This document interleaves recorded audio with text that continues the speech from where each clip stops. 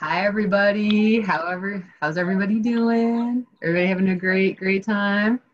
Yeah, Chef, having a great time. Oh, that's so great. We're at week 5. Can you believe it? We're already at week 5. God. Are you guys getting all your holiday shopping done? Getting ready to make plans? Anybody? Everybody has plans. So, this week, we are talking about menus. I love this week because it's all about the service. You know, it's about the service of your establishment. So that's what we get to go into, and I absolutely love it. You will notice with the PowerPoint slides because I went a little nuts. Just a little bit, right, Chef? Yeah, just a little bit. But I can boop, share. Ta-da! So, week 5, we have a discussion this week. Yay! Yay, I'm so glad I got a discussion. Woo! Isn't that great? Don't you guys love discussions? Why are you guys not shaking your heads? Discussions are fun. I have 2 discussions I have to do tonight for my schooling. And you have, those are going to be due on Saturday with 2 peer responses due on Tuesday at 11:59 p.m. Central Standard Time, as always. And then you have your good old assignment that will be due on Tuesday at 11:59 p.m. Now, how is the assignments looking this past week, Chef? Very, very good. I actually believe as of right now, I think I have them all graded, just about. And as far as how the assignment looked, I think most students took a very methodic approach. If you had to, so for this assignment, everyone had to identify what they thought was the most expensive item on the menu, and then look at food cost and labor cost and see how the food costs and labor costs impacted that particular menu item. And I had students looking at things, obviously looking at the most obvious, so the actual food cost, the cost for all the ingredients, but there was students that were looking at the cross-utilization. So if they saw that, you know, duck skin was only used in one item, or duck fat wasn't used in anything else, that is going to affect the food cost. So there was some really, really chef thinking going on with these answers that I saw this week. And it made me so proud to see some of these answers. And the same thing with labor. Some of you were looking at things as, you know, this forward thinking, like if something is smoked, that it's being brined or cured, and then maybe somebody having to stay late to be able to smoke those items and then take them out, and then the time that it's going to take to maybe cool them to be able to prepare those items for later. So there was lots and lots of really good thinking with this particular assignment. So I think for the most part, these were really good. And if somebody missed a little bit on it, maybe some points here or there, they were on the right path. They just didn't take it, you know, that next step further. They said, well, the ingredients are expensive. Well, which ingredients are expensive? And that's kind of what this assignment was looking for. But I think for the most part, these were super, super good. Nice. Well, that's fantastic. So, and then this week, we are talking about picking out stuff for your menu. What are things that you guys think you have to worry about when you are serving your items on your menu?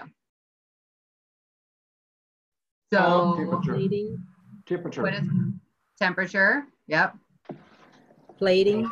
Plating, yes. Presentation is key. All the plates come out to the table at the same time. All the plates come out to the table at the same time. Yeah. I saw whole time. Yep. What else do you worry about when you're feeding your people? It's what they ordered. What they ordered. What else? Product delivery. Product delivery. Now, are you going to expect something different from McDonald's versus the French Laundry? What are you going to expect from McDonald's? Bad food. Fast food. Sorry. Go ahead, What- sorry. Fast food, basically, I guess, I saw a cheap burger. Yep. So what do you expect from the French Laundry? more fine dining, upscale. Fine dining. High class dining. The product being displayed beautifully. Yep, the product being displayed beautifully. And then because it's about the experience, right? What type of experience are you getting? What is the, I'm gonna mute everyone. Can I mute? Oop. What is the type of experience you are giving to your customers? Because price, you know, people are looking for a value, right? But that value is going to differ, like change because of the customer's expectations. If I'm going to McDonald's, I'm going to expect to get a deal because it's a value, right? You're getting a burger for 99 cents or for $2. But if I'm going to the French Laundry, or if I'm going to go somewhere really nice, I'm going to expect that high level of service to match the food, correct? Yay, I see shaking heads. Yeah. So you want to make certain if you have your concept, you know your concept, we've gone over your type of demographic, who you're going to be targeting for your market, right? And now you need to make certain everything is going to match. You need the front of the house to match what the back of the house is creating and how you're going to deliver that experience. What do you guys think of when you hear Disney? Disney World, Mickey Mouse, United Kingdom, classy food. That's my favorite place, y'all. That's my favorite place. Disney, kids, what else do you guys think? What are they trying to do? What's their experience? Childlike, fantasy. Fantasy, yep. Because it's making magic, right? It's magical. That's what they're trying to portray. They are making magic happen. So that is that experience. So when you walk into a theme park, that's why everybody's always in character, right? Nobody ever breaks character because they're making certain that that magic is there and it's consistent and it's what the customer expects. So that's going to be the same in your case whether you are going to be a food truck and you're going to have counter service versus a fine dining high-end restaurant. So let us talk about some of the funness of this awesome slide I made for you guys. Yay! Super excited about the slide. So back of the house, the classic brigade. Who made that delightful classic brigade that all of us use today? Scoffia. Yes, you should all know it because you have it on your logo, right? Escoffier made this great, delightful back of the house classic brigade for us to follow. And I love it because I would rather want to say, like, instead of saying a fry cook, I'm totally writing on my resume that I was the fritier. That sounds so much classier, doesn't it? It sounds so much better. So, or the rotissier, I love it. Oh, I'm going to say that. I'm not going to say I roasted stuff. I'm going to say I was the rotissier. And then you have garde manger. I love garde manger. That's like one of my favorite classes.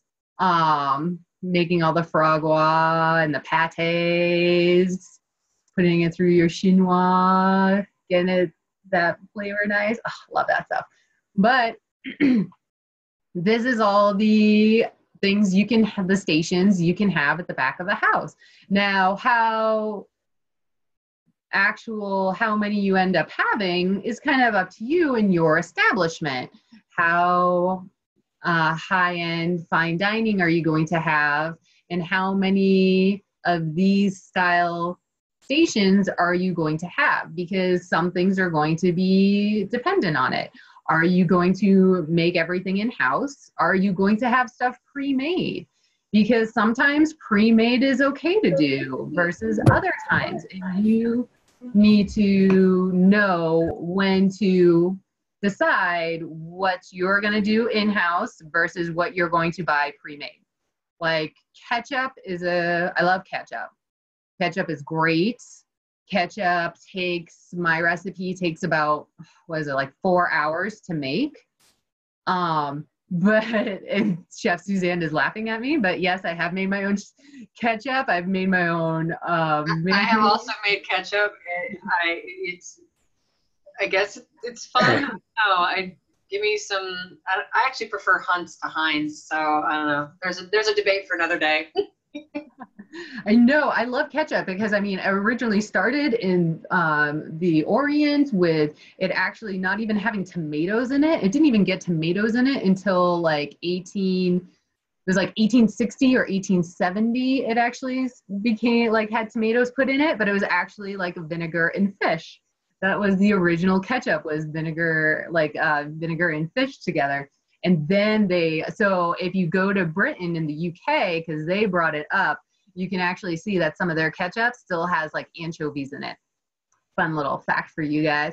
But are you gonna make your own ketchup and spend those 4 hours, or are you just gonna go buy Heinz ketchup in a bottle and just call it good?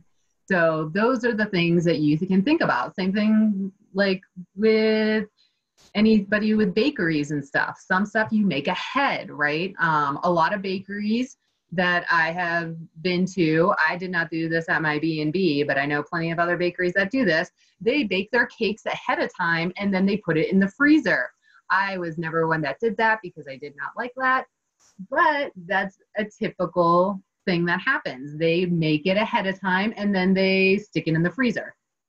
And then they pull it out when it's time for the wedding, time to, frost everything, make it look pretty, all that good stuff. So you have to decide, when you're looking at your menu and the style of service you're going to provide, are you going to do pre-made versus are you going to actually what are you going to make in-house?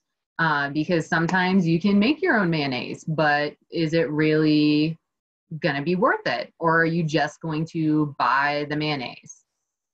And good old Heinz or Best Value. Is it Best Value? I think that's the one. I'm all about Heinz or Best Value. My mom's a Miracle Whip girl, and I'm like, no, hi. Or Best Made or whatever one that one is. So those are things you have to consider when you're looking at if you're going to do pre-made versus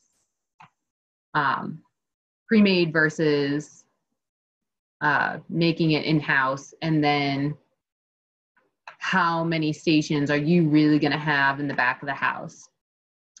And then you have your delightful front of the house here. You got your sommelier, you got your dining room manager, your head waiter, your captain, your wait staff, all these people. And once again, how much of a service you're going to provide is really going to depend on how many of these positions you're actually going to have.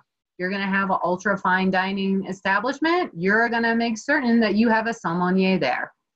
That is there, and they're going to be in charge of your wines and make sure that everything is pairing nicely together. And then you got all the fun awesomeness of your place settings. So when you guys go out, you normally probably see a casual place setting, right? Your casual place setting is going to look something like this, right? How many people go out and they see this style? You got your napkin, you got your water glass, your salad fork, your dinner fork, all that good stuff right here.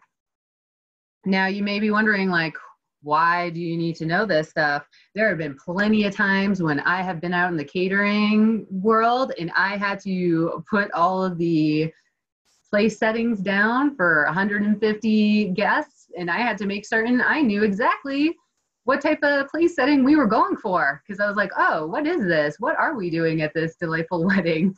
Are we doing casual? Is this a buffet style? Is this, are we doing Russian style service? What are we doing to make sure that I put down enough utensils and plates and glasses for every single place? So how many people usually see casual setting, right? Raise of hands. Yep, I'm seeing a raise of hands. Yep. And then we have the delightful formal place settings. You're gonna see these at a more of an upscale dining establishment because you have all of this fun. You have linen tablecloths, right? You have this great, you got your own place card, you got your bread plates. It's nice and fancy looking. Doesn't that look nice? Super nice and pretty. Now, how many people have used this style before? Anybody?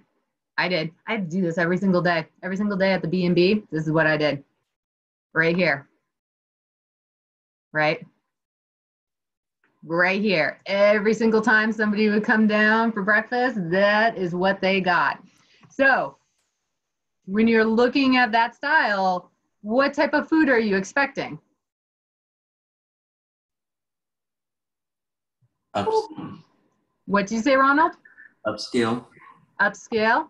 Ashley, what were you gonna say? Fancy, just yeah. Fancy. So what's a good example of fancy food? What do you want? If you see that much silverware, what are you expecting to eat? If it's breakfast, maybe a croissant with a grape juice and a egg within a little I don't forgot what kind of egg it's called. Where you crack it in half and oh, the like soft boiled. Yes, yes, something like that. And that's the starter. Then you come down with the other, maybe like a crepe or something such as that. Just different. What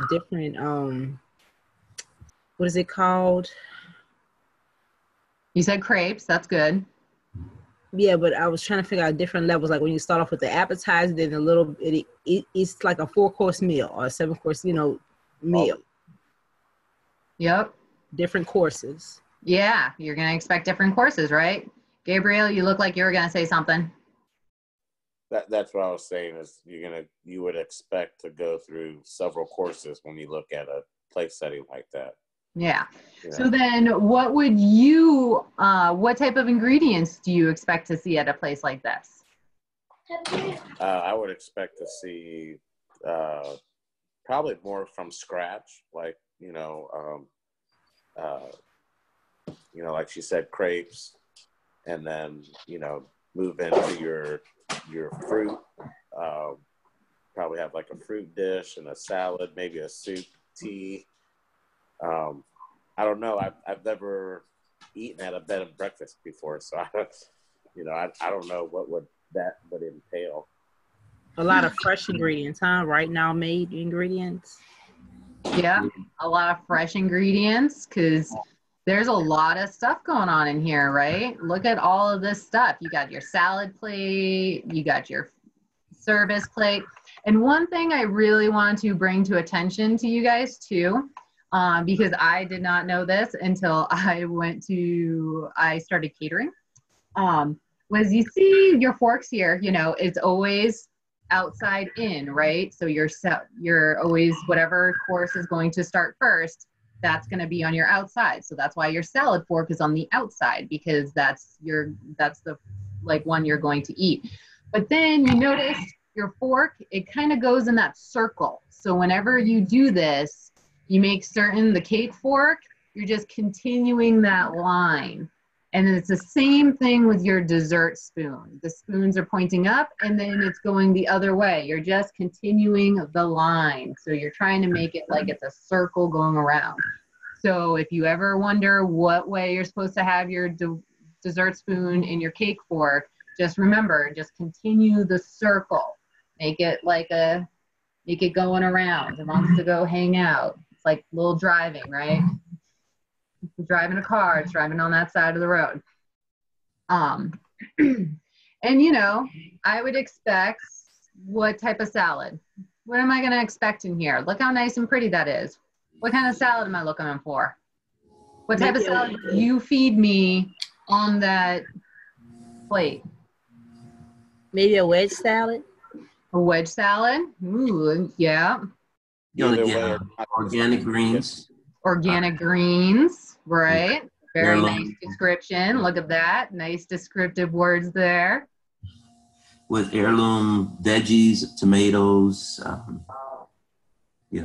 nice fresh veggies. Yeah. Nice. Yes, you can do the heirloom veggies. Look at that. Look at all those nice, delightful words you guys are using. That's like the kind of words you put on your menu, right? Organic, heirloom, right?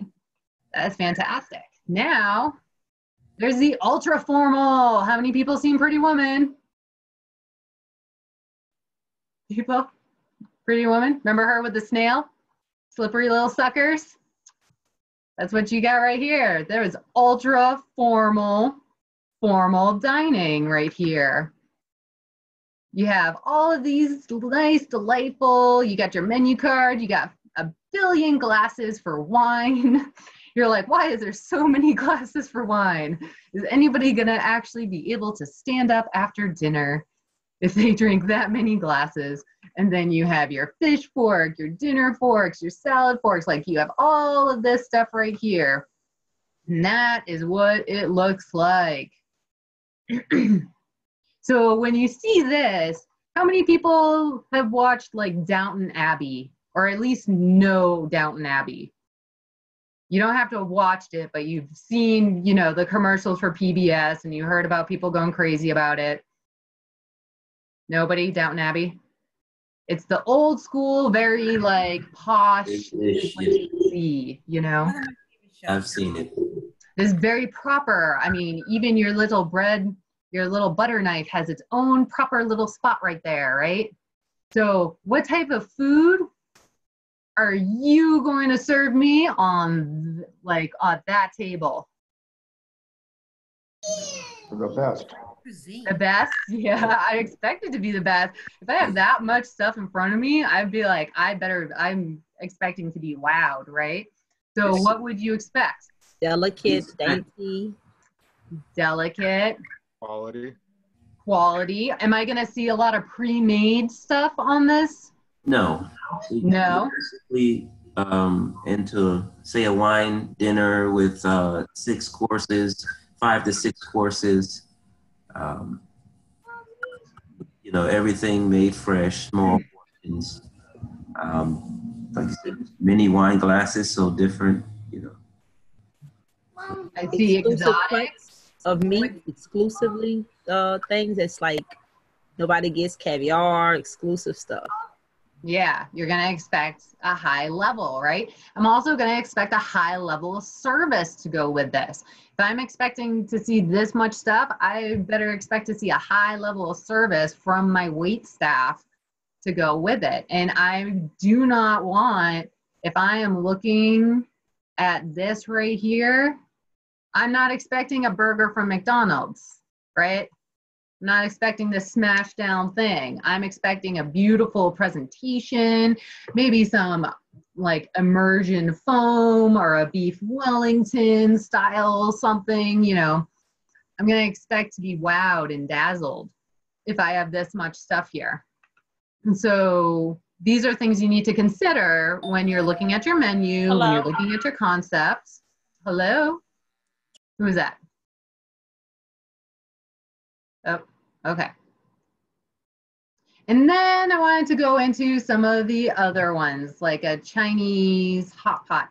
So a Chinese table setting. How many people have ever seen this type of setting before? Anybody? So Chinese food is actually quite healthy if you don't order the sesame chicken and all of the fried stuff that you typically see. It's actually quite healthy.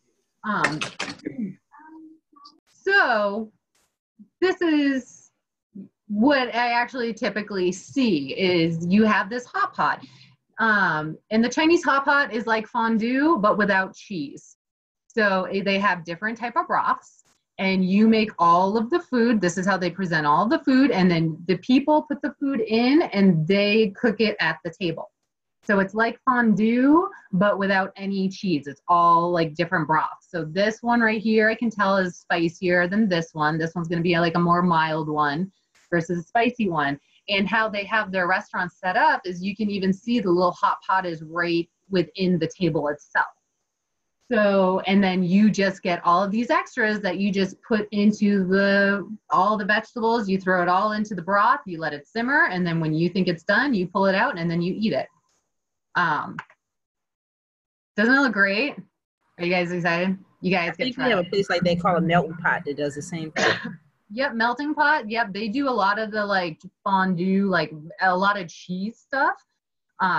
But this one is very much like, it's very healthy. Chinese food can be very, very healthy just as long as you don't get all of the deep fried, like, you know, the Americanized version is very deep fried, but in reality, they're quite healthy. And then we have the Japanese table setting. Because no matter the style, you need to make certain you understand the type of setting that your customers are going to expect. So people are going to go into an Asian restaurant. They're going to, especially in America, they're going to expect chopsticks, but they're also going to expect you to offer utensils, right? For those who don't quite know, are not proficient with using utensils. I mean, the chopsticks, they have utensils as a backup. But this is a very typical Japanese style setting. And then we have the different styles of service. We have the American one, which you're sitting down, it's plated, the food comes to you, right? And then we have the buffet style. The original name was smorgasbord, right? And your buffet style is the one that, you know, we have this actually quite a bit in out here for weddings. I see a lot more buffets out here in Colorado for weddings.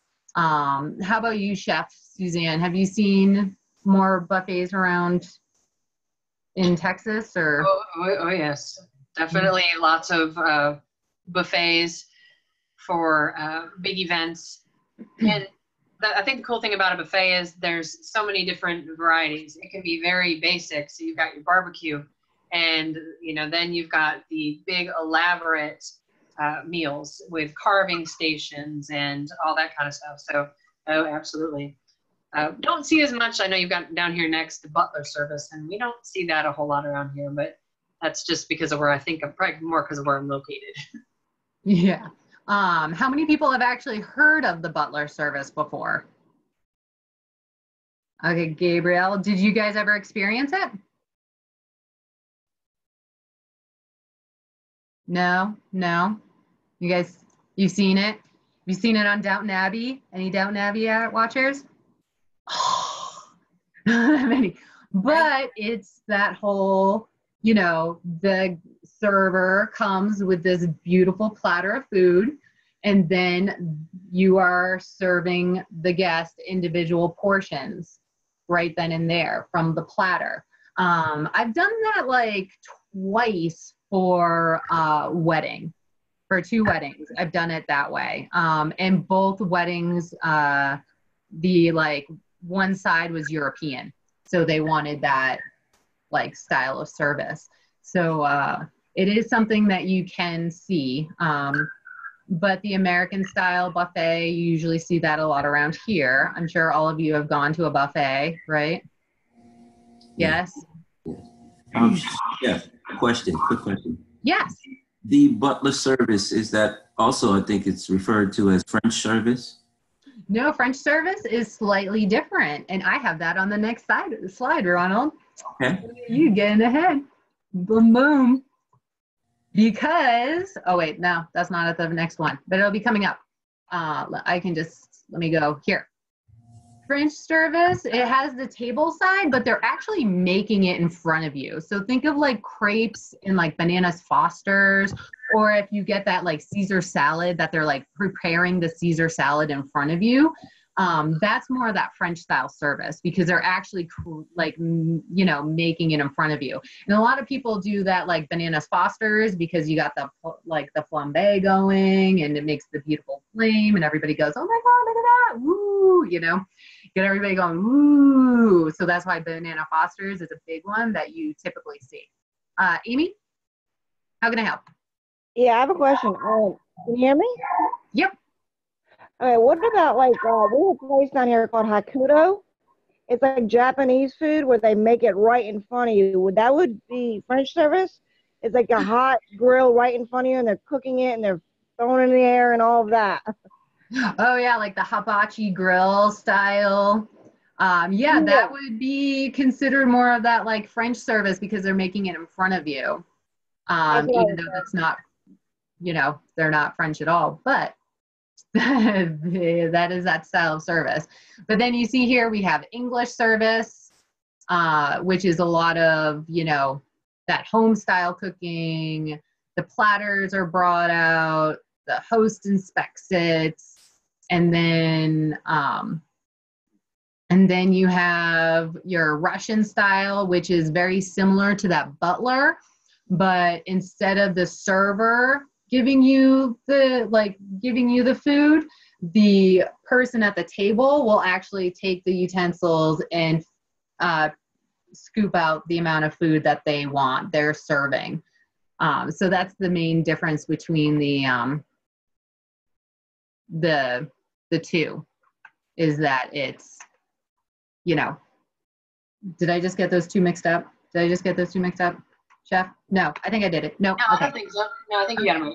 Yeah. Mother, I was like, wait, did I just mix this up? No, you got it right. Yeah, I got it right. Never mind. So, you know, and then you have the French service, and then we can go back to the counter service. So if you're at your food truck, you're going to get that counter service, right? It's going to be fast food, but, you know, Subway and Chipotle, they're going to make it in front of you too, right? So they're making it all right in front of you. So it's so you can see what they're putting into it. So it's also fast food, you know, Subway, Chipotle, McDonald's, your food trucks. And then you have your cafeteria service where you just go up. It's more of that buffet style and you pick out what you want and then go to the register and then you sit down and eat it, right? And then, because for each one of these, you're going to expect a higher end. So say we have this French service right here, since we talked about that, Ronald. For a French service, what type of place setting do you think would be appropriate? Would you guys do casual? Would you do the formal? Would you do the high end? What would you guys end up doing? Would you do ultra formal? It would be formal. You do formal. What about casual? Do you think you would find somebody doing French style with a casual place? Yes, definitely. Yeah. Paul says no. Oh wait, Paul, you muted yourself. Why would you go through the place setting of the formal setting but have casual food? That doesn't match to me. No, I mean for the French style, would you see somebody making Bananas Foster's with a casual place setting? No, I wouldn't think.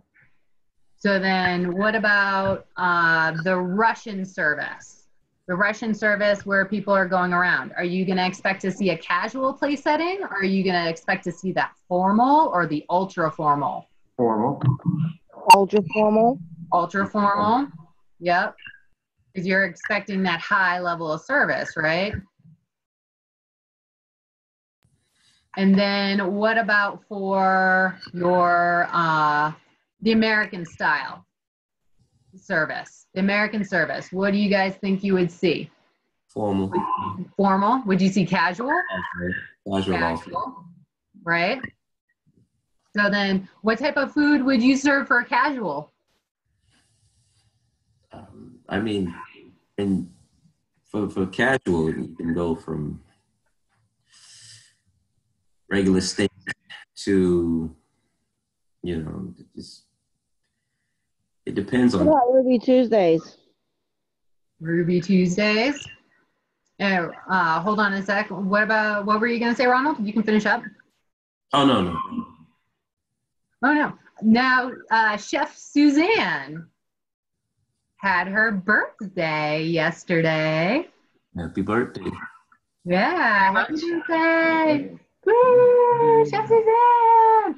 So, Happy Chef birthday. Suzanne, what did you have for your birthday dinner? I had beef tenderloin topped with a love crab cake with a lemon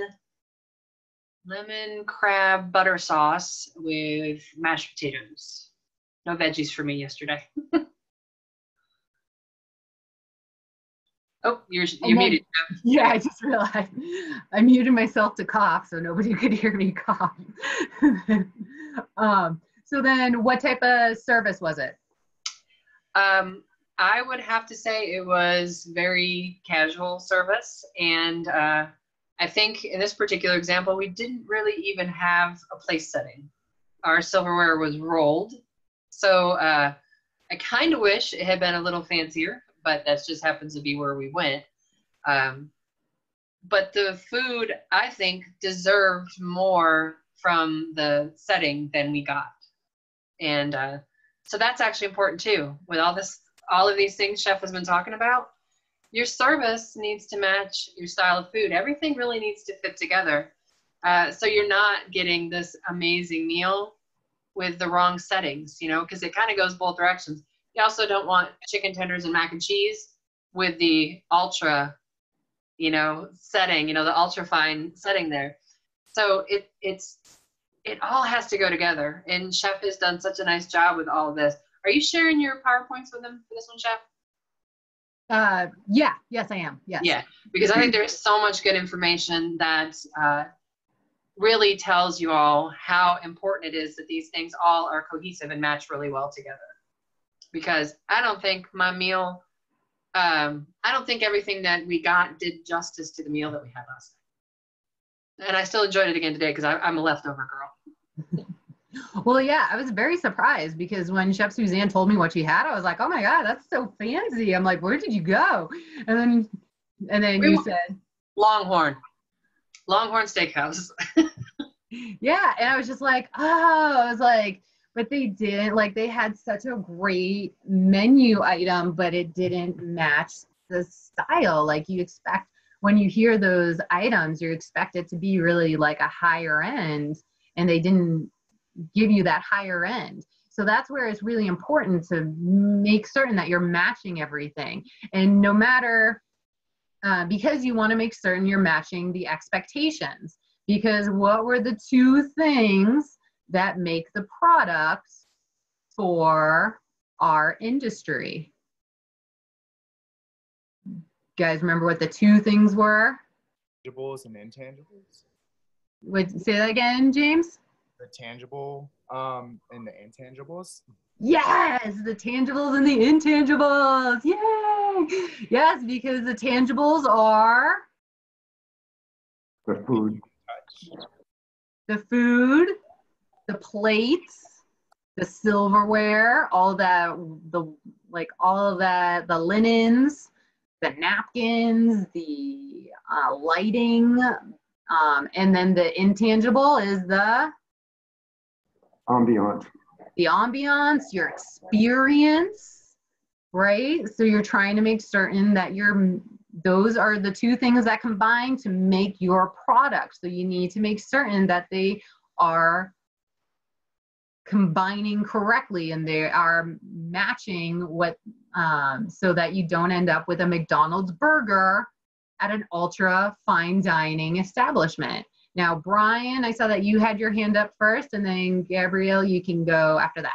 Sure. So I understand trying to match up the experience with the food, with the service, and certainly at an ultra or even a really fine dining establishment, you don't want to, create an experience that's not up to that level. But at the same time, I think that a lot of restaurants are trying to appeal to the masses. I mean, we talked about the Russian type service, and I would consider, something like a Brazilian steakhouse to be that type of service. And I've been to several Brazilian steakhouses that are a little more casual because they're trying to pull in a lot more people, because, probably because that's just more to their, bottom line. That's all. And yeah, that's a very excellent point, Brian. And you have to remember that these are your guidelines. And these are the things that you need to consider when you are looking at your establishment. And you need to, it's like when you're figuring out a recipe for the first time. I always look at, if I'm going to make something for the very first time, I'm picking out 5 different recipes and I'm looking over to see the similarities so I can see if I'm actually like, what's the same, what's different, and I'm picking and choosing what I liked and what I didn't like, and then I'm creating my own recipe that way, right? So it's kind of that similar thing with like the Brazilian. Yes, Suzanne. Well, what I was thinking also when Brian was just talking about that too, and sometimes you have to look at other things besides that actual restaurant. You may have to look at their competition and their target market. So we talked a lot about those sort of things already in this class, and that all ties together with what you were saying, Brian, that a restaurant has to look at all of those things because they want to reach everyone or try and reach as many people as possible. But like we said, sometimes it's not possible. And that's why sometimes businesses try to appeal to too many people. We want to try and bring in as much business as possible, but sometimes you kind of muddy the waters and it can get really confusing for your guests. So you do want to bring in a lot of customers, but you want to make sure that you really have that cohesive concept where all these things tie together, your service and your food style and all of that. And if they don't, that's kind of what can cause issues sometimes, and businesses fail because they aren't cohesive and just have too many ideas and aren't defined with who they are and what they're trying to portray. I hope that makes sense.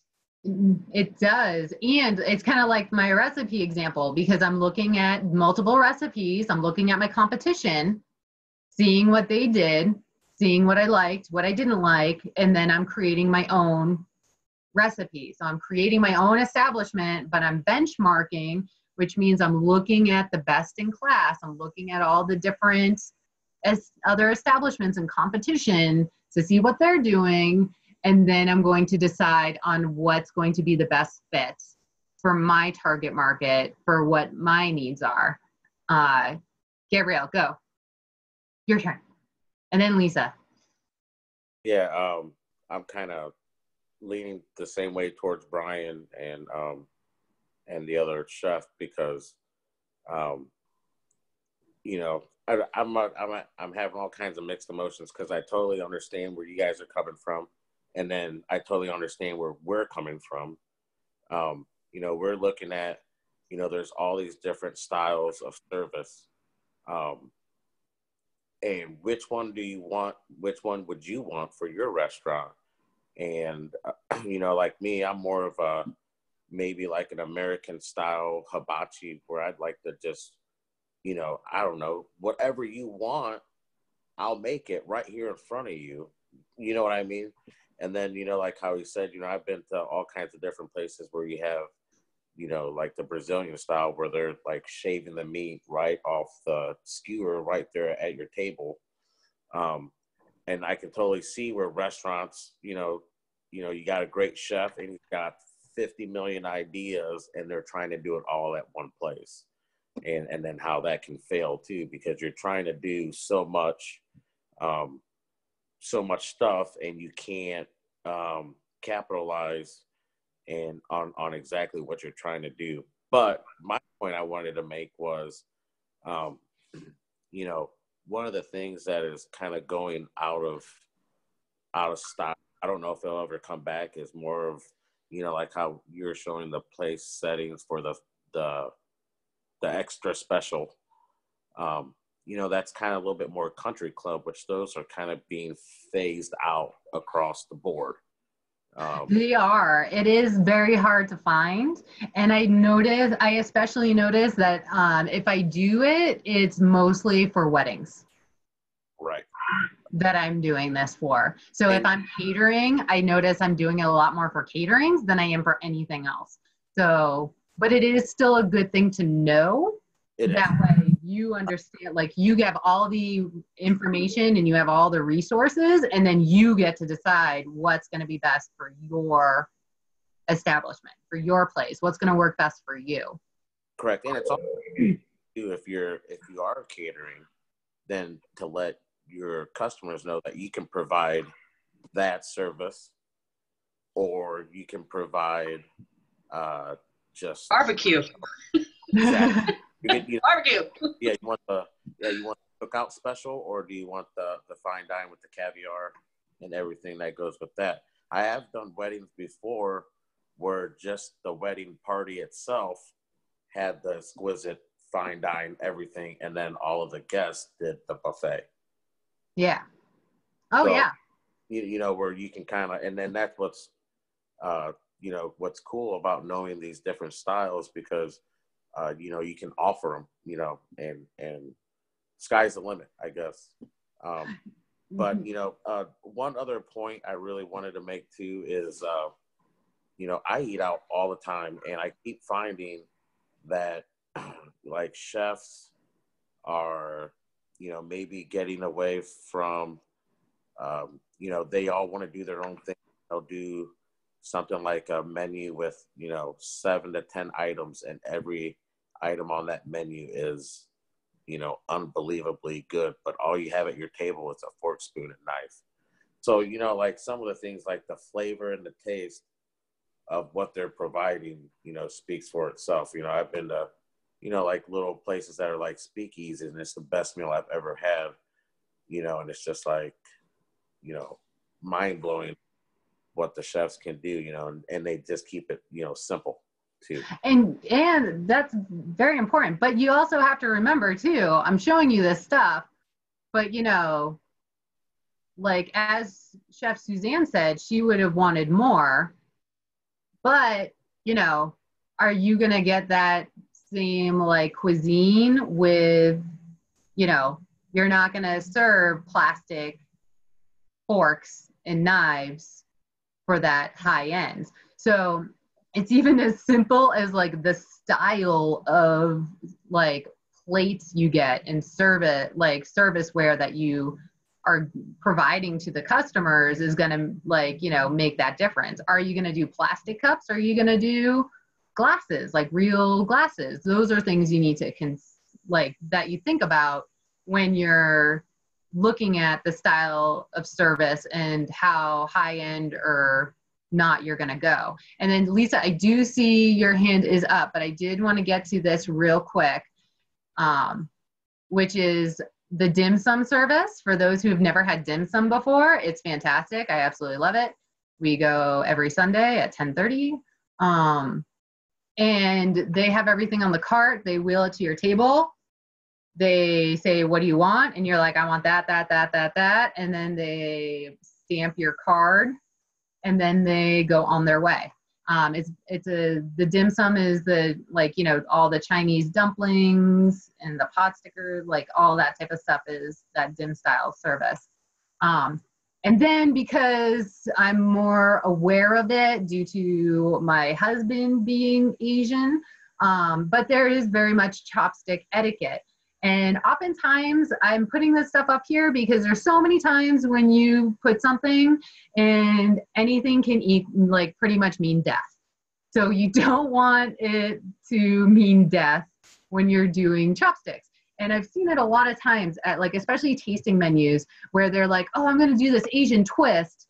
And then they like present it, and how they present the food is with the chopsticks, like sticking down and coming to the thing. And it's like, oh, that's cool. You're like feeding the dead. That is what that means, is like you're actually feeding the dead if you like cross them and it's sticking out of the plate. So and some people will be offended. So you need to just make certain that if you're using something from a different culture, that you understand the meanings behind it so that you don't offend anybody and you don't offend their cultures. Because chopsticks, a lot of stuff is, yes, Suzanne, like Chinese tapas. That is, Chef Suzanne, yeah, that is a fantastic explanation for it. I love that's a nice, short, sweet explanation of what dim sum is kind of like. Yeah, that is like perfect. And so you just need to make certain that you understand the etiquette for this type of stuff, because I definitely have gone to a few tastings where I've helped out my friend and I'm like, oh, what are you doing? That's like for a funeral. Like that's what you do in a funeral in Korea, but you don't do it like for serving food because that's going to offend your crowd right now. Like, so knowing the culture of the food that you're like actually like preparing for people is important. And then we have our delightful assignment. And remember, discussion is due on Saturday, 2 peer responses on Tuesday. Your assignment will be due on Tuesday, but I have a surprise for you guys. If you get your assignment in by Sunday, you will get extra credit. Fancy, fancy extra credit. So get your assignment in by Sunday and you get extra credit. I see Chef Suzanne, I'm gonna give it to you, and then Lisa and James, we will do your questions after Chef talks about the assignment. Does that sound good? Sounds good to me. I know it's not the most exciting stuff, but we'll go ahead and talk about the assignment. All right, I'm gonna share my screen, I think. I don't know why I have such a hard time doing this. All right, let's see if,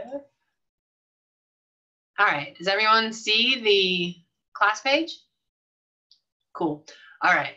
So here is where your assignment is, and I will click on this to kind of show you what you're doing this week. And I'll click through all the parts of it here in just a second.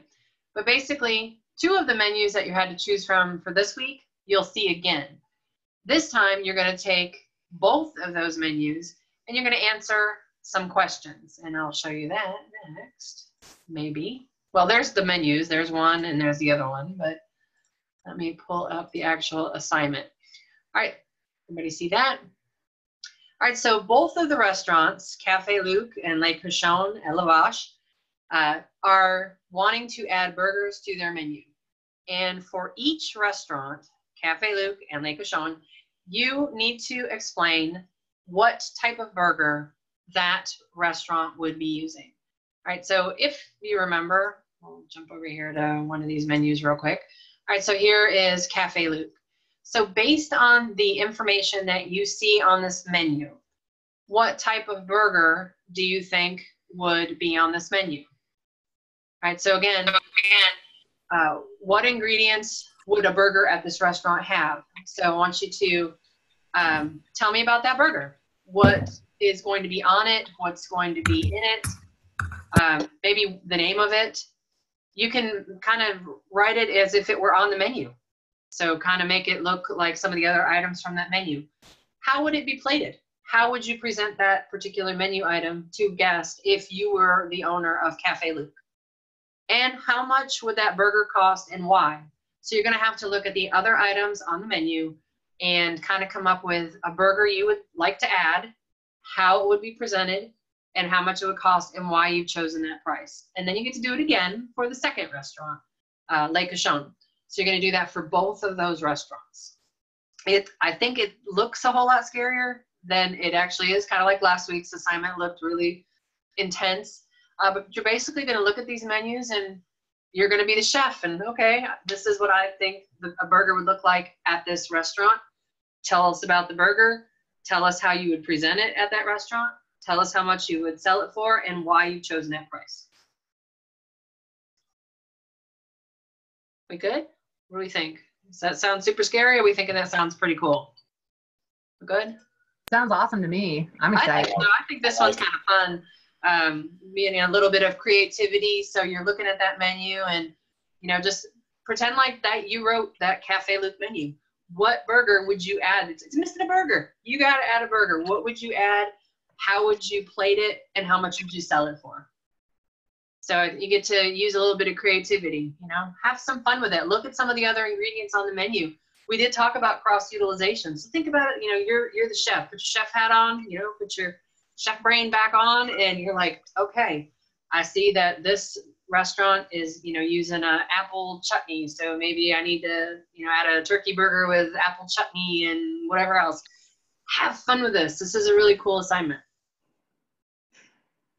Yeah, and I know, yeah, it's gonna be great. I love that you brought up chutney. Nobody likes making chutney, but as soon as they see it on the menu, they're like, "Oh my god, it's chutney!" You know, it's so funny because chutney is so easy to make too, but like nobody likes making it for some reason at home. And also remember, yeah, like the discussions due on Saturday, your assignment due on Tuesday, extra credit is on if you turn it in by Sunday, you get extra credit, and you also get extra credit for doing that survey. So please do the survey because you will also get extra credit. And when you do the survey, remember, if you say that I'm horrible, you can't just say that I'm horrible. You have to say why I'm horrible.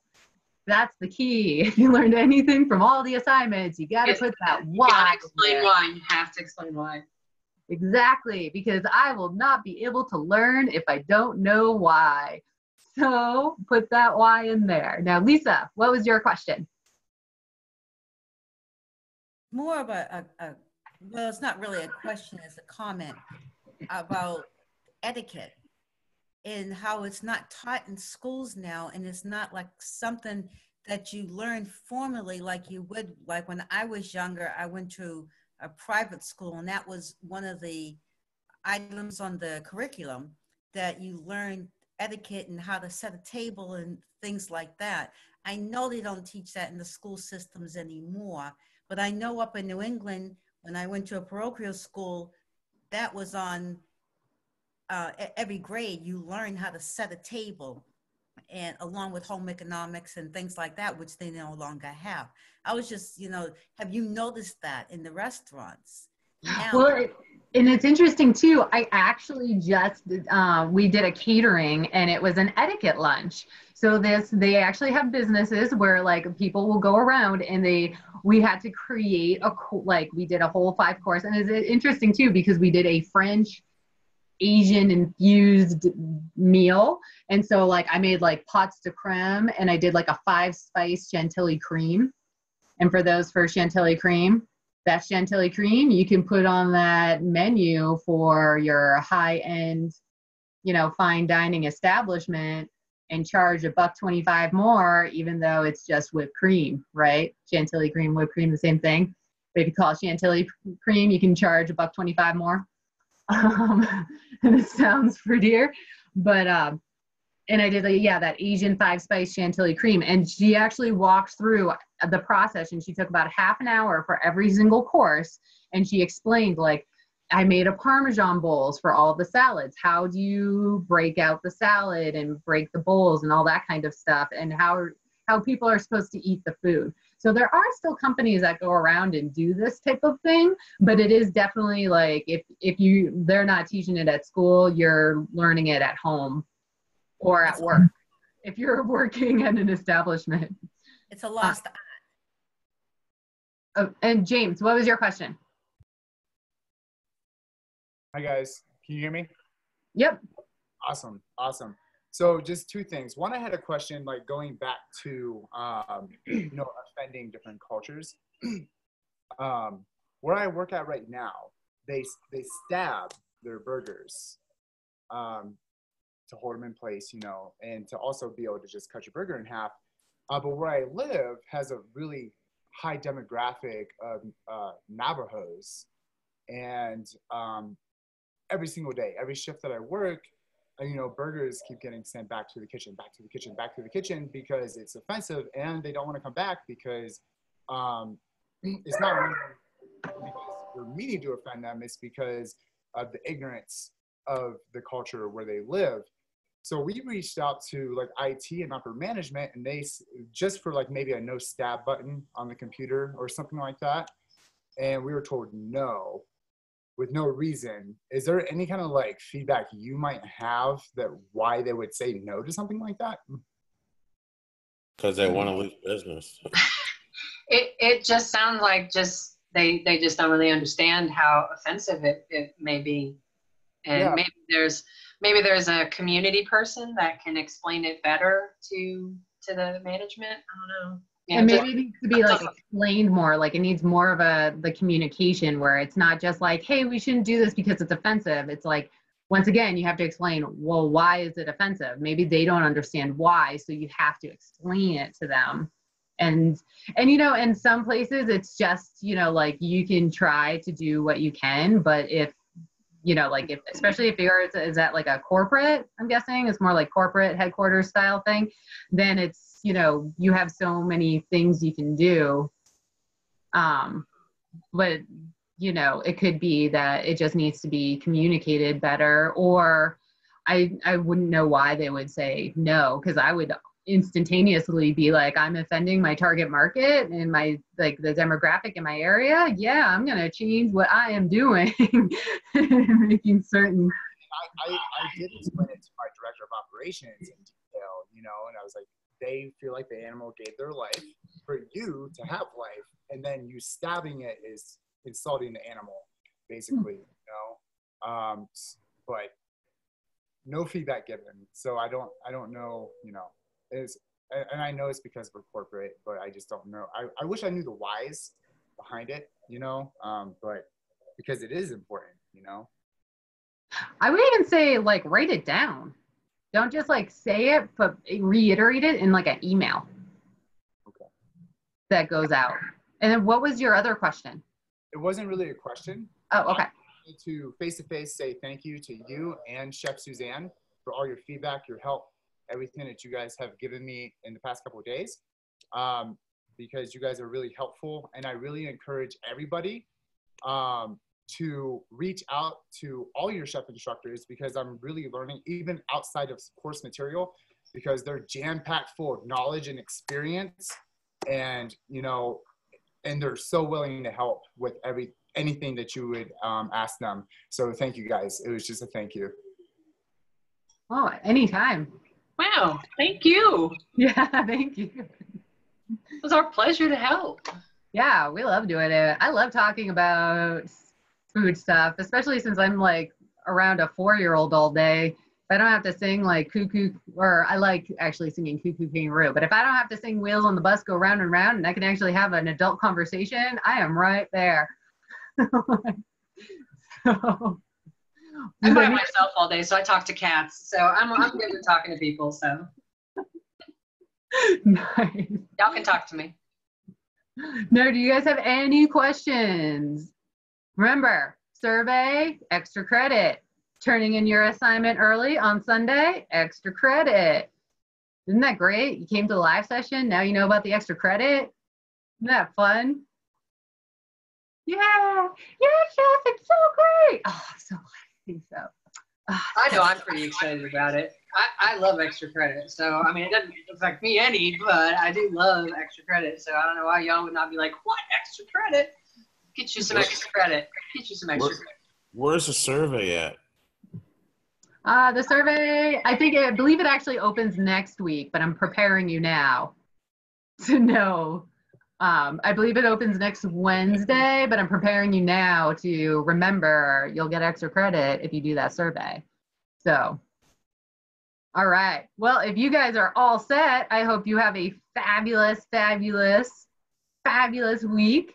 Enjoy your assignment and enjoy doing the discussion, pre-made versus non-pre-made, house-made. You guys get to decide. Isn't that fun? Yay! And I think this week's assignment and this week's discussions are super fun. I'm pumped for all they get to do this week. This is cool stuff. Yeah, it's way better than my discussions for my classes. I have to talk about corporate ethics in one of my discussions right now. I'd rather talk about pre-made versus in-house. I'd rather talk about pre-made French fries, so I'm good. They win. Yeah. They win. Although my aioli, I always make my own aioli. I'm a purist when it comes to my aioli. And then my hollandaise, saw people pulling out like one of my people that I know, they were like, yeah, I make hollandaise. And it was like, you know, the powdered form. And I did that like, you know, the gas. Cheaters. Yes, exactly. Because I'm even a purist when it comes to like, you know, like actually like doing my eggs and like if you're gonna, yeah, I'm very, well, 8 years of doing bed and breakfast. I'm a purist for all that kind of stuff. So, but yeah, well, I hope everybody has a fabulous, fabulous rest of your week. And I'm looking forward to seeing everybody's discussions and seeing the assignments turned in early because you're going for that extra credit. Am I right? That's right. Yeah, that's right. All right, guys, have a great, great week. Good night, chefs. Thank you.